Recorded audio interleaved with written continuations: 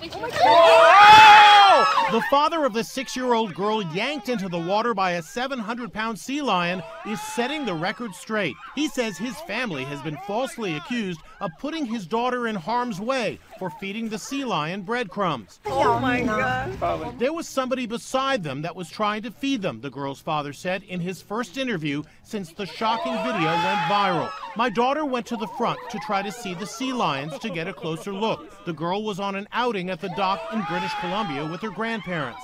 She was rescued by her grandfather, who is being praised for his quick actions. My girl could have been gone. That reaction makes him a hero, the dad says. He also revealed that his daughter is now on strong antibiotics because she received a superficial wound when the sea lion grabbed her. Bacteria found on sea lions' teeth can lead to a serious infection known as seal finger. As the girl undergoes treatment, her father is just thankful she's okay.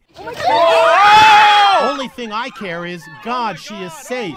I could have gone organizing a funeral by now rather than doing an interview.